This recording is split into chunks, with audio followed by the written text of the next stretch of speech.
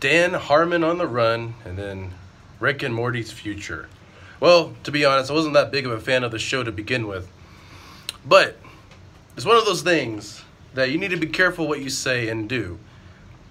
And, you know, if you're not aware of what's going on, there's a viral video of Dan Harmon doing something to a doll. I think it was a doll because I didn't watch the whole video.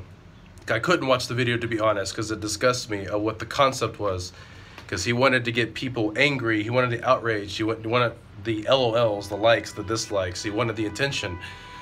But I tried watching the video. I couldn't. I couldn't. As soon as he opens that door and I knew what was about to happen based on the comments below, my stomach just sank to the bottom.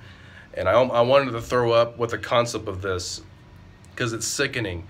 I don't know why he thought this would be okay.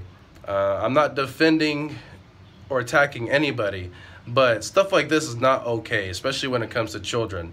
It's sickening and it's disheartening, and you know, it's all you attention seekers out there, like, I know you want to get famous, I know you want to do stuff for attention, whatever, but you know, just know everything you do, it comes back on you. It does. And this is the perfect example of that. And you know, I really could give two shits less about Rick and Morty's TV show. I watched like the first season and I was okay. But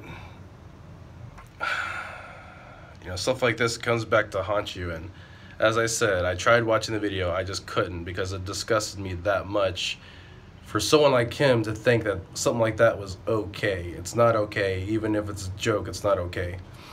So that's just my 2 cents. I can care less if you agree with me or disagree with me. I'm more than happy to have a conversation with you, so leave a comment below. I gotta go. Peace out, guys.